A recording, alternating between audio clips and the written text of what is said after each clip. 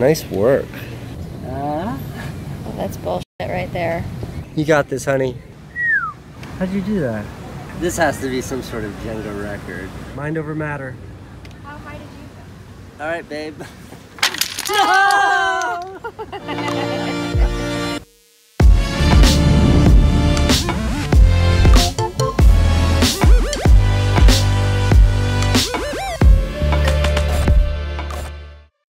Maps! Maps! Maps! Maps! Maps! Everybody, this is Maps. Hey. Maps, you feeling strong? I'm feeling good.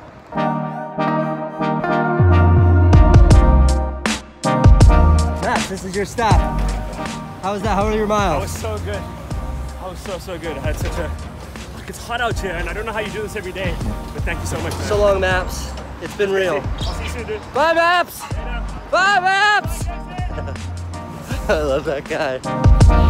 So, summer is nearing its unwelcomed end.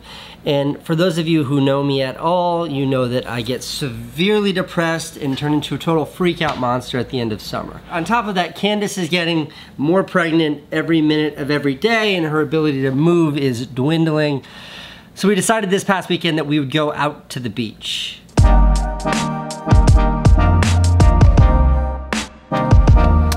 So, today is Friday, and we are taking a little family trip to the beach for one day. We come back tomorrow. Francine, are you excited? What are you most excited about? The beach. Candace is getting snacks right now. What's taking mommy so long? I don't know, we have to see. She doesn't know. We'll have to see.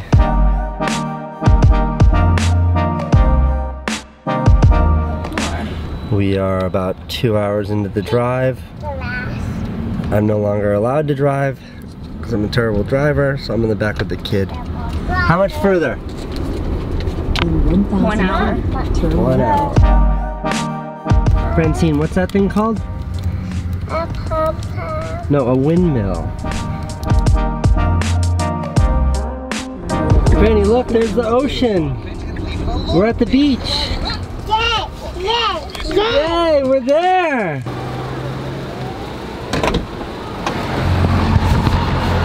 Okay, we made it. This is the hotel we're staying at. We leave tomorrow. It's kind of a lot of driving for one night, but that's okay. Francine and Candace are already up there. I carry this stuff. I'm the dad.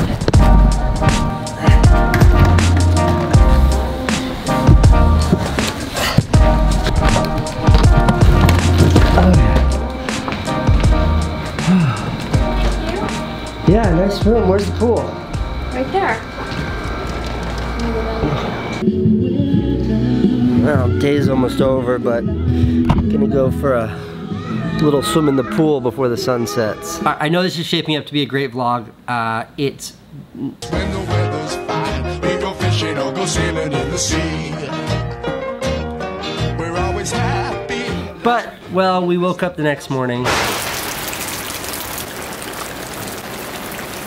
Just getting him to Trump 911.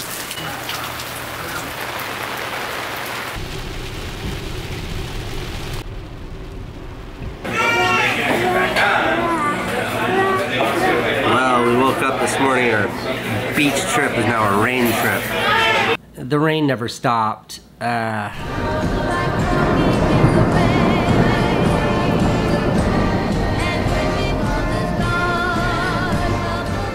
ended up just being mommy, daddy, and Franny hanging around in a hotel room for 24 hours. It was lovely, but I thought I would use this opportunity of having a failed episode to share with you a kind of a story. Okay, this is it. I have 4.8 more and I got it. Wait, 4.7 more and I got it. So believe it or not, I love to run. And I don't know, every once in a while I get these sort of freakouts. I'm getting so old, I'm 37. I start to feel like an old man. I don't know, it probably is irrational, but I wanted to challenge myself to see what I was like, see what I was capable of, to see how far I could push my body. I really don't feel like running right now. because it's just gross out and my shoes are wet. But 4 miles, no big deal. I'll sleep through this. And I think unless you test yourself, you don't really know what you're capable of. So, you know, I run a lot. I run like 40, 50, 60 miles a week, which is a lot of miles in a week. And I wanted to give myself a real challenge. So a marathon is 26.2 miles. So 3 marathons would be 70, what is 26.2 times 3? The answer is 78.6. So 3 marathons is 78.6 miles. So I thought, why not try to do in 7 days, from Sunday until Saturday, in 7 days, try to run the equivalent of 4 marathons. That is 104.8 miles.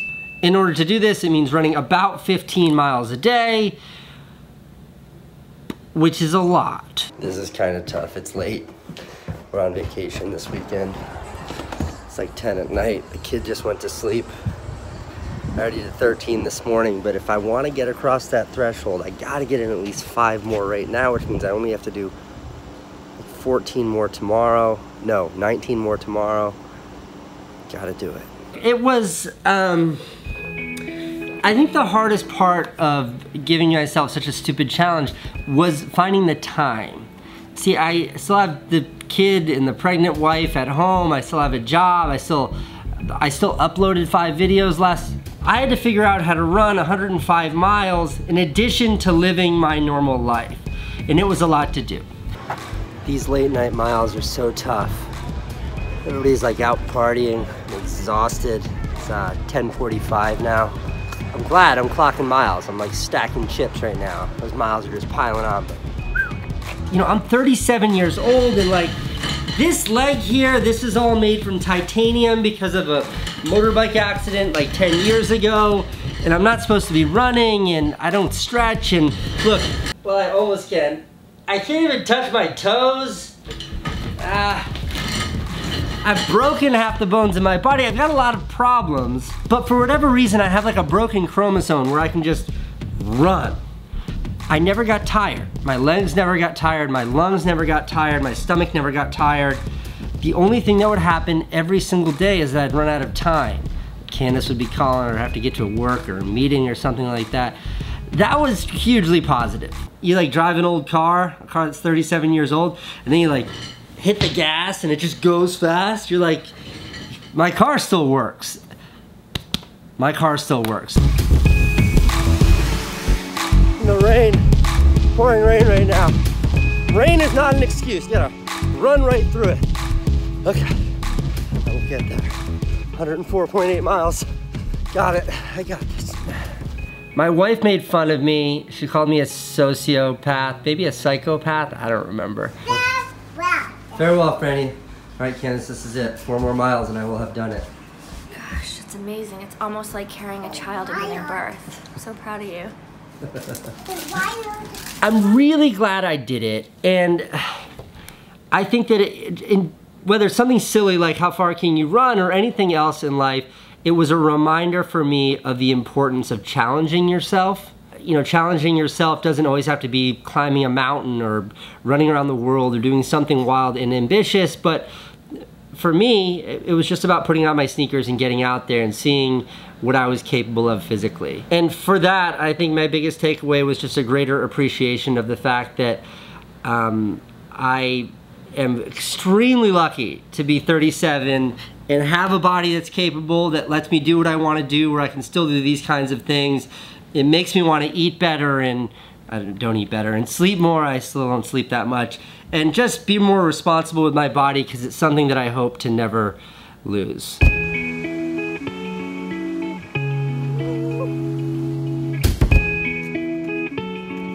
All right, that's like 5.5 miles. I think that puts me at 105.1 or something for the week, which means victory is mine. I did it. 4 marathons, 7 days, 105 plus miles. All right. That's it, I did it, 105 miles. I wanna end this by saying, I wanna say this publicly, I wanna say this on the record, I want you to hold me accountable for this. My next self-imposed, completely unnecessary challenge is going to be to run 7 marathons in 7 days. That's like 160 miles in 7 days. But a marathon a day for a week. I want to do that sometime next couple of years. Hold me to it. Well, we're going home tonight, but we came all the way to the beach to go to the beach. Rain or shine, we're going to the beach. You ready? Hold my hand.